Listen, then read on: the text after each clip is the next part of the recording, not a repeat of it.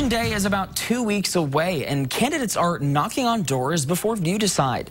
People living in the south central part of Fort Wayne will have a choice in who will represent them on city council next year. Fox 55's Cody Butler has more on the race in the 5th District. District 5 has seen more development over the last decade than any other city council district in Fort Wayne. That's because it includes all of downtown. This year, Democrat Jeff Paddock is being challenged by Republican Taylor Vanover to represent the area.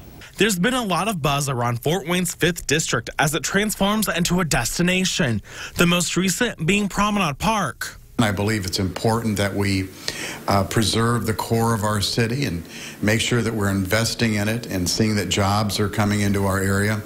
There is also an increased focus in neighborhoods. In the 5th District, it means more than just fixing alleys and streets, some of which is already in the works, as in Electric Works. We could work together to renovate that old factory and make it attractive, increase property values, and bring jobs into the central part of our city. Jeff Paddock's challenger, Taylor Vanover, says he feels Electric Works needs to become a reality. And I want to see it go through, and I know that if it doesn't, it'll be detrimental to the district, and that's wrong, and I think that it should go through. And we should do whatever we can to help it go through.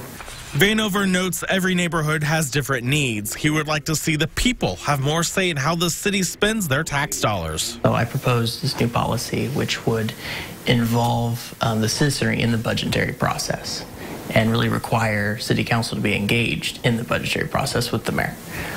Election Day is November 5th, but you can vote early downtown at the Rousseau Center. Satellite locations will begin next week. We have times and locations where you can cast your ballot in this story on WFFT.com. In the studio, Cody Butler, Fox 55 News. Only people living in municipalities or school districts asking for referendums will have elections to vote in.